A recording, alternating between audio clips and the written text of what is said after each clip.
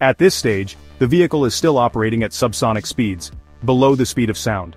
When speeds exceed 988 km per h but stay below 1,482 km per h, the aircraft enters the transonic phase, nearing the sound barrier. At around 1,225 km per h, the speed of sound is surpassed, and the vehicle transitions into the supersonic range. Speeds beyond Mach 1.2 place the vehicle firmly in the supersonic category.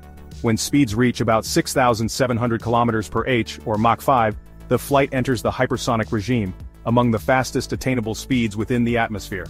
Velocities between Mach 5 and Mach 10 are considered high hypersonic. Once Mach 10 is crossed, the vehicle is now traveling at advanced hypersonic speeds, demanding specialized materials and design. Speeds at or above Mach 25, around 30,000 km per h, fall into the category of re-entry velocities for spacecraft returning from orbit.